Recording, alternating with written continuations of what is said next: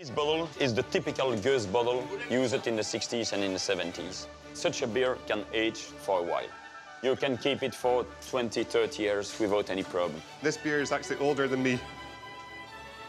Seems to have a lot more of the toasty character, but still underneath that you're getting all the citrus, the apple, the pear, the Brettanomyces. It ages beautifully. I've drunk a lot of special beers in a lot of special places, but to drink these lambics to yourself and your father here in Cancelon, I think it's the best beer experience I've ever had. The magic world of lambic.